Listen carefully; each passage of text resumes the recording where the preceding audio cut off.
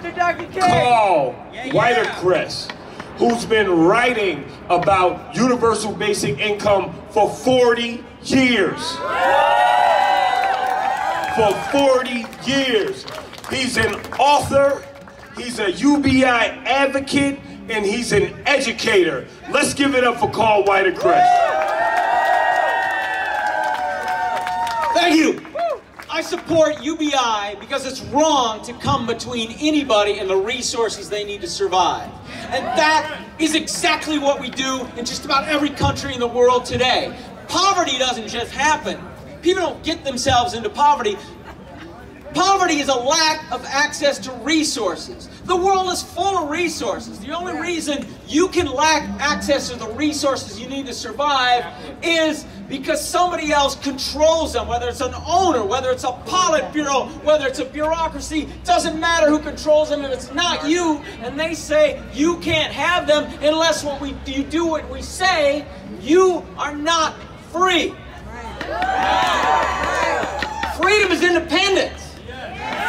Freedom is the power to say no to anybody who wants to give you orders. But we've set up the world so it seems so natural that some people should just own the earth, and the rest of us, the 90%, the 99%, we all have to go to them to get our jobs, or we have no resources to keep us alive. And we call that work. We act like there's no other kind, that the only thing work could possibly mean is going and taking orders from somebody who has more privileges than you do. Working for yourselves has been impossible. It's been impossible since we kicked the peasants off the land and since we enclosed the commons. Work for yourself has been impossible since we abducted the slaves. Work for yourselves has been impossible since we killed the buffalo. And the freed slaves knew this at the end of the Civil War. That's why they asked for 40 acres and a mule. Unfortunately, their masters knew it too. That's why they didn't get it. Now, there's nothing wrong with a job. Jobs don't make you unfree. What makes you unfree is when somebody says, instead of I want you to work for me, so I'm going to pay you enough that you'll want to work for me. That's fine. But when you starve them into submission, say, I'm going to take everything, I take all the resources. I didn't invent these resources. These resources were here before all of us, but this group of people, this tiny little privileged group of people, are going to take all the resources, and we're not going to share to anybody until you who have nothing provide services for those of us who already own everything.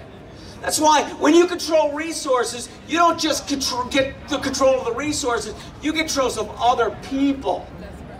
So the only thing you could possibly do to justify owning resources, when owning more resources than other people do, to have more access to resources, more control over the resources other people own, is to provide some sort of service for them. That's why we need to tax the owners of property. All property is made out of resources.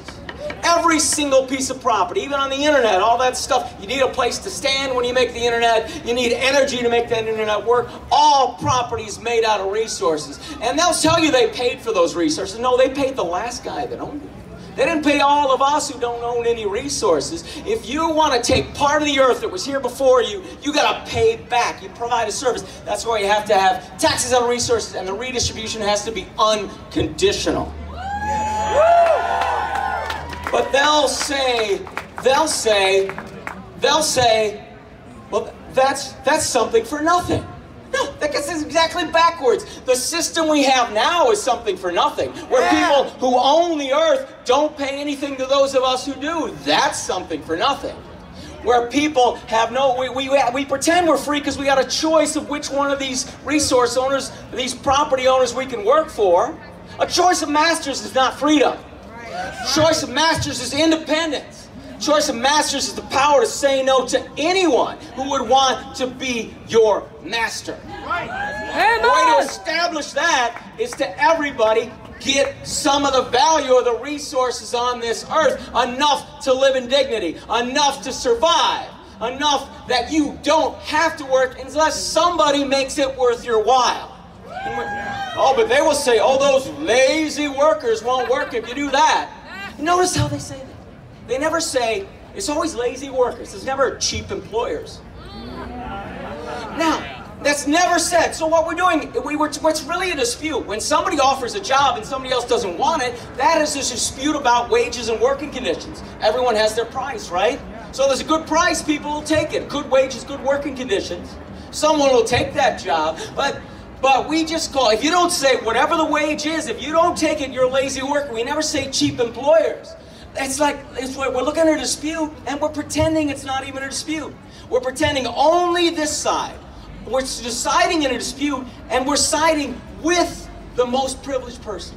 And we're morally judging the least, the weakest, the least powerful person, the most vulnerable person. We're morally judging them and leaving the privileged people beyond reproach as if they're not even a party to a dispute.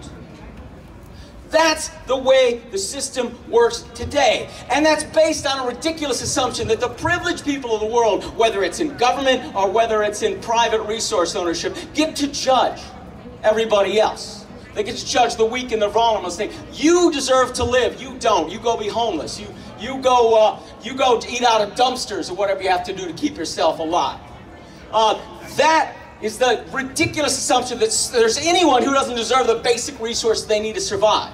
And then they'll do it on the self-serving assumption that even if you could say somebody doesn't deserve to survive, that the privileged people are capable and have the right to judge the unprivileged people, to whether they deserve to survive. And those assumptions are self-serving, and look how self-serving they are. And in practice, because the number one thing we do to the poor, to say if you're truly needy, is, are you willing to work for the rich?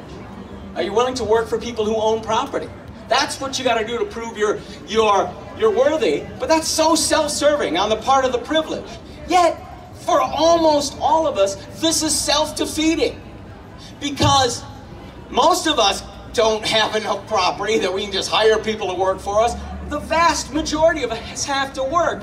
And by creating this situation where the more privileged get to block the less privileged from the resources they need to survive, we have created a situation where just about everybody has to work directly or indirectly for the wealthiest of us. And that creates this terrible work incentive problem. Oh, when they talk about incentives, they only talk about, well, what is the incentive for those lazy workers to work? Well, what about that incentive for those cheap employers?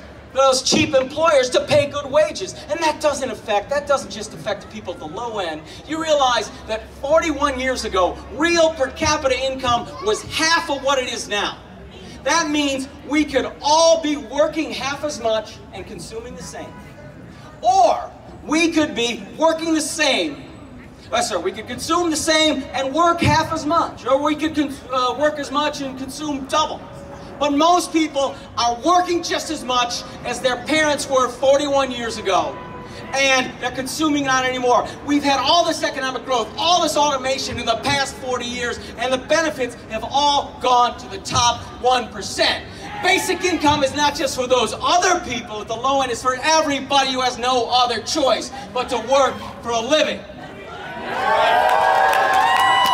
We have owed each other a basic income since we enclosed the commons, since we abducted the slaves, since we killed the buffalo. We all owe each other a basic income. That's why I'm marching today, and thank you for joining me. Who's next?